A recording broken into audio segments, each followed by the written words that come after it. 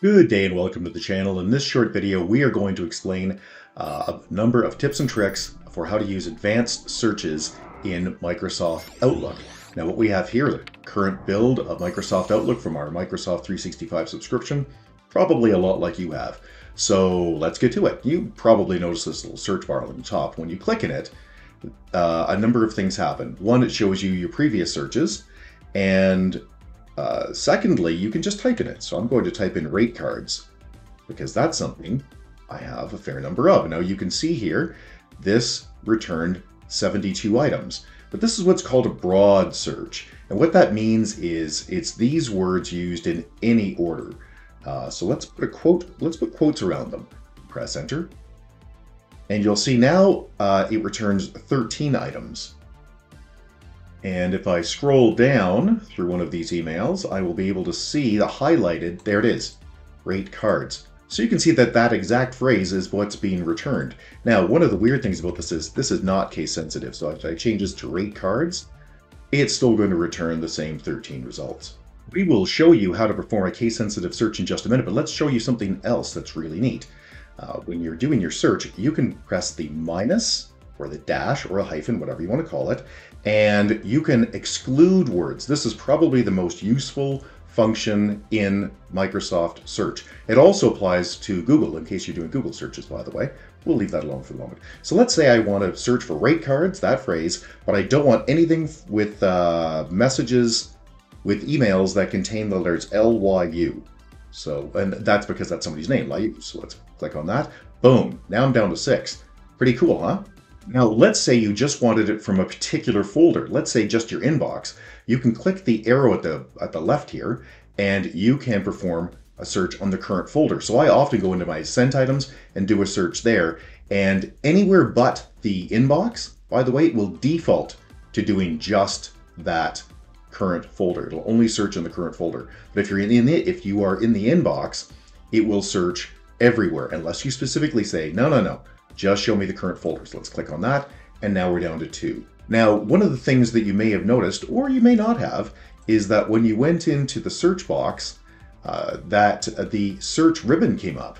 And there are a number of very useful features here. First, you can say, well, let's get rid of this Liu. And now we're back to 6. But we've decided we only want the messages from Edgar. So let's click on the from, and we'll type in Edgar, just his first name, and bingo. So the rest of this is pretty self-explanatory. What's not clear and what's not self-explanatory is the advanced find, where you can do case-sensitive searches. Now let's reset all of this, and the easiest way to reset the search, well, is to click close search. But the way I often do it is simply to select a different folder and then click back, because it's just easier to randomly click something over here than it is to move my mouse up and click specifically on the closed search. I have to pay more attention with that. So we've got a nice new search here. So let's click on search and click out of the search box and then go down to search tools and select advanced find. And this is where the cool stuff really lives. So let's search for rate cards again. Actually, I'll just search for rate card this time because there's a lot more with that. Now, do I want to search in just the subject field? No, I want to search in the subject field and the message body. So let's select that.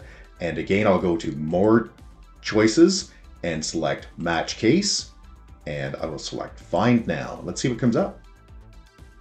My expectation is a lot. Thousands. Now, while we are in advanced find, let's show you some advanced search functions. And then we'll show you a couple of easier things as well. So let's start with the advanced tab and select field. And we can really drill down, be extremely granular here. We can get to, who's just been blind copied on it, so on and so forth. So this is where all of the really advanced stuff is. Let's show you some of the less advanced stuff that you're probably going to use more day to day. So I'm going to close this search, and at the top, I will search for rate cards again.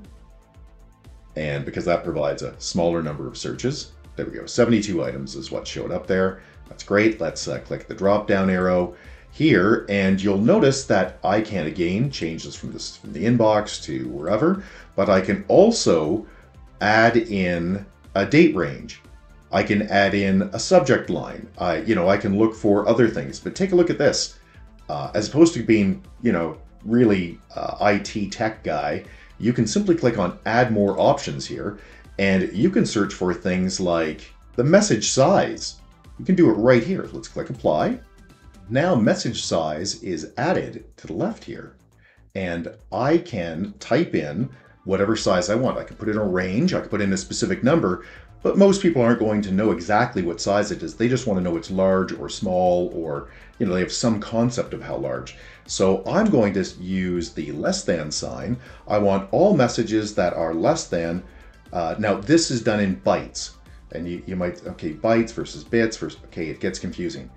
Basically, when you're looking at your numbers, add 1,000. That's probably what you're going to want to do. So anything that's less than, I want something that's less than 250 kilobytes.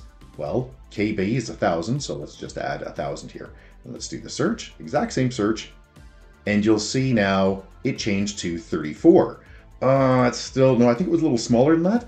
Let's look for things that are less than 150,000.